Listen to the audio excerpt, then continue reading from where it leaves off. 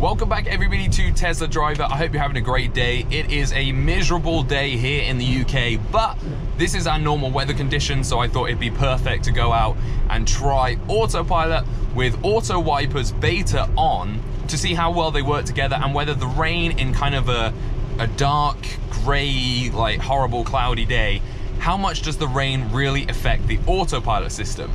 So for this, I've got the left side camera, which hopefully you all can see. I've got this front camera here showing the dashboard, so you've got a nice clear image of that. And of course, we've got this camera here. Hopefully you can see everything from it. So we've got a lorry turning right to start off with, and the car lets it completely go, and then it will start speeding back up again.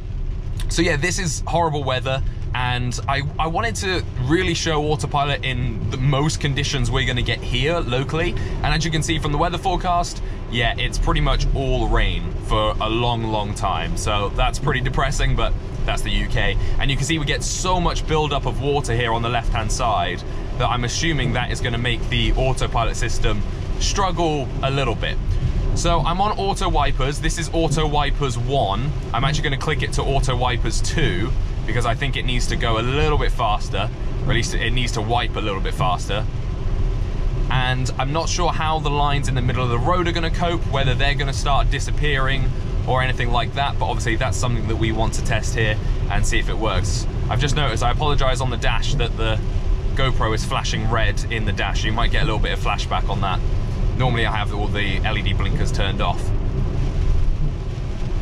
So I've done this route several times up until here. Oh, the AutoWipers have decided to go a lot faster. So I've done this route a lot of times, but we're not going to turn left to go to Swindon at a roundabout. We're going to continue to go to Marlborough straight on because that road is nice. It's got lots of curves and hills and things that hopefully the autopilot system will be able to cope with nicely. But obviously we're out here to test it to its limits. So yeah, you can see I've got AutoWipers on, so I can turn that off now, and we'll just have the nav on here. How do you lot have it? Do you have it facing north, or do you have it facing the way you're going? I like to have it the way I'm going. I can't have it north orientated. That's really odd in my opinion. So we've got no cars behind us for quite a while, which is nice because coming up in a second is a little situation where in the daytime previously, we have veered right and then we go back left because it goes into a double lane on the left. Whereas when I actually film this at night time, it's stuck to the left and it did it a lot better. So let's see how that works. It's at this point here where the national speed limit of 60 comes into play. But the wipers are changing speed quite a lot. It's now gone a lot slower. So here, it used to follow the lane on the right. What's it gonna do here? We've got a van and, oh, interesting. Okay, so it did correct itself, but not until the last minute. And we'll go up to 55. So that was quite interesting. It did correct itself, which I wasn't expecting it to do, if I'm being honest. I thought it would just kind of go on the right-hand side there, but it did pull itself back in. I hope you can hear me over all of this. Whoa, okay, we veered really close then to the left. It swayed out a lot more than I would have liked it to. Let's bring it, actually let's stick at 55. 55 is a good, safe speed for this bit. But I'm definitely feeling it going closer to the left. Now I know this does camber slightly to the left, this road, and there's lots of potholes. But, no, that's not too bad. And what will it do here? It tucked into the right at the last second and then carried on forward, which is fine. Unless there was someone trying to overtake us last second, but that was fine. And now we've got a nice big open stretch, so I'm gonna go to the speed limit of 60 miles an hour.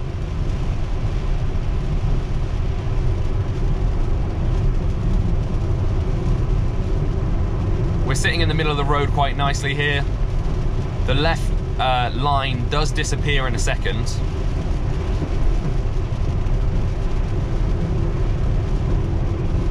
But it's seeming to be okay. We're starting to get a little bit of spray over from the other side of the road as well, but it's dealing with that fine. My lights are also on, everything's on auto. Basically the whole car is on auto right now.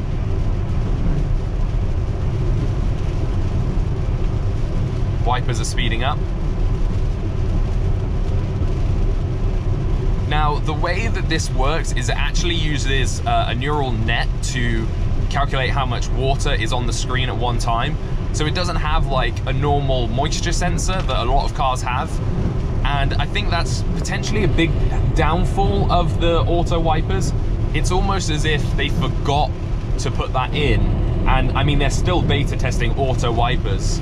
Loads of cars have AutoWipers now, and lots of them are better than this system. But again, I think that's because they actually use a real moisture sensor on the dash, whereas this is using a neural net. But hopefully with time it will improve and potentially get better than the sensor.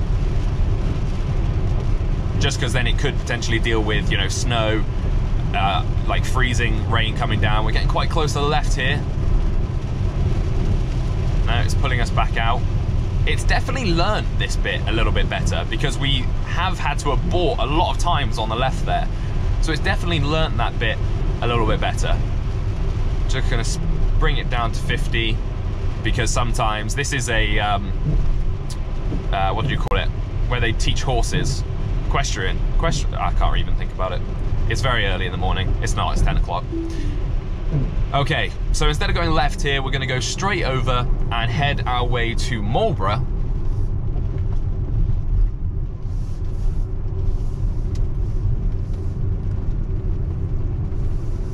I haven't actually done autopilot on this road for quite a while, but if I remember correctly, the road is quite good in terms of there's lots of good lines, there's lots of bad lines, and there's lots of corners and wider roads, so it should be a little bit more interesting. And we're following this Citroen in a kind of questionable duck egg blue color, but still not bad. So we're going to stick behind it, going 50. We're currently set at, where are we set at? We're set at 3 car lengths behind, but it's not done by car length. It is done by timing, based on your speed. So we're set at 3.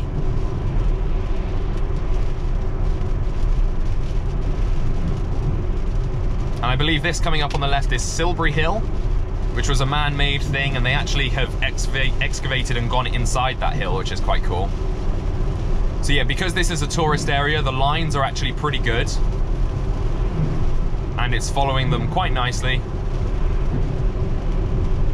And as you can see from the car in front, which is just a normal driver, 50 is a fine speed to go around here, if not questionably slower.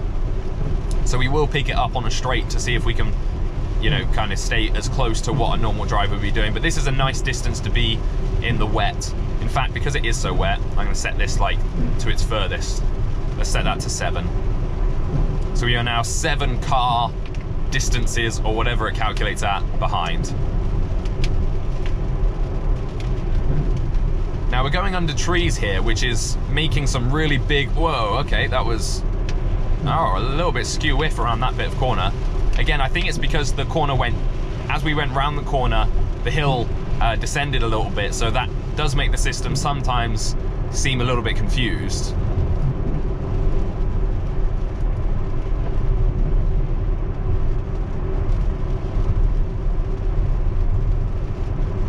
But it's doing this bit quite nicely. We've got some surface water here that we've hit into. Didn't make any difference though. And now we're gonna go up a hill, down a hill, onto a lovely big wide straight. I did this route so many times, so when I went to school, I was only at school like 5 years ago, so it wasn't that long ago. Whoa, okay. We slammed on there for that car, or the lorry, sorry. The rain is getting really, really heavy. And now this is where the, yeah, see? Apply light force, because the lines have disappeared and it's struggling to kind of see the lines a little bit. And now the line should pick back up. So let's go up to 55. You can see the Citroen's pulling away, and we're being left in the dust here. Now, because there's so much surface water, it is actually quite a struggle to see the lines. And they come back here. Oh, okay. See, I'm holding the wheel the whole time. Okay, we've gone right, then left. So I think it was trying to follow the lane on the right there because it was a nicer line. But it's done it okay in the end. Getting really close to this left side.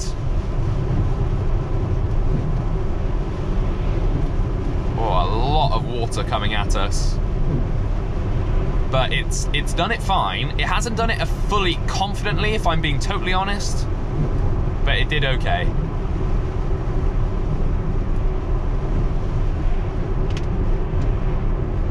So yeah, when we go under trees, I'm just gonna bring it down to 50 because we do go into a 50. On bikes in this weather? Whew, you're crazy. Yeah, when we're getting very close to this left, we're going through some water.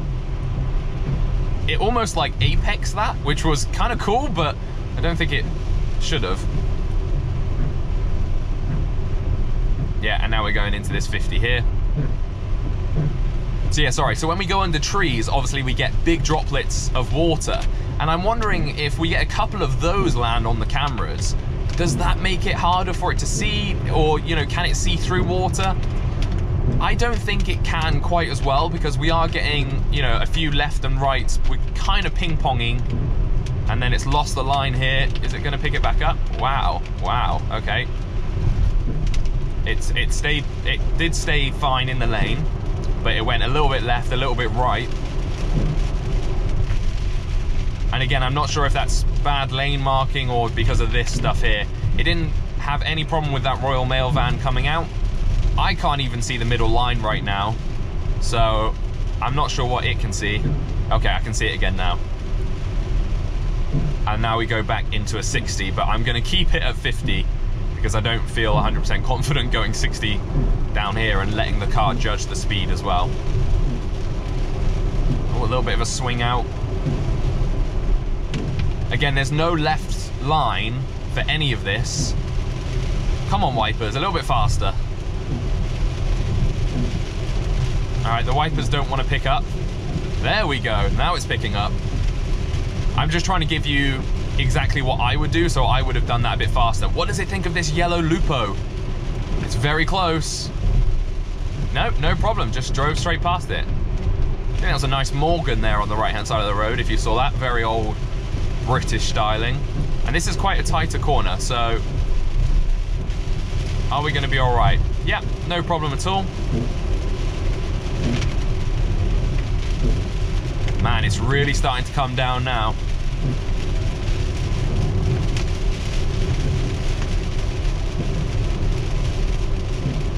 But I've got to say, I've been very, very impressed with it. It's worked really well. The wipers make me laugh just because they're so crazy. And we're coming into Marlborough here, but because the first thing you kind of see once you get past like this bit, oh, we're going very close to the left, I'm gonna let it do it. Yeah, it did it fine.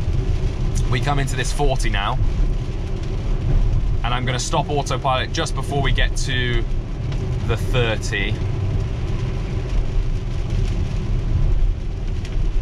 Oh, here we go. Okay, so we've got some lights. Be interesting to see what the car does here. So I'm gonna try and let the car do whatever it needs to do to get around these lights. Is it gonna do it? I don't think so. I kind of hope no one comes behind so that we have... No, okay, we are getting someone behind, but that's fine. I assume at this point... Oh, we're getting on the dash. It says hold at the top, and then it says to resume cruise, press accelerator pedal. So does that mean it's not gonna drive unless I accelerate? I think that's what it's gonna mean. Oh my God, these are the longest lights ever, but they're finally going. Anyway, so let's just see if it actually goes by itself. No, so I have to press, I've pressed the accelerator pedal there, and now it's doing it itself, but we have obviously got cones here. Is it gonna, no, see, it was trying to follow obviously that line there and stay in that left lane. So we've had to take it into our own hands and carry on forward. So autopilot's not available, I guess because we're on the other side of the road. And there we go, we can go back into autopilot now.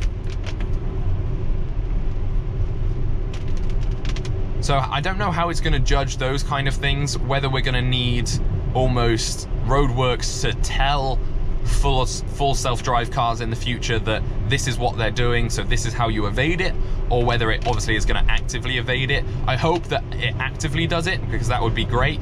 Whereas if you need like a QR code, for example, at every bit that the car has to read, I don't really think that's going to be the best way to go around it.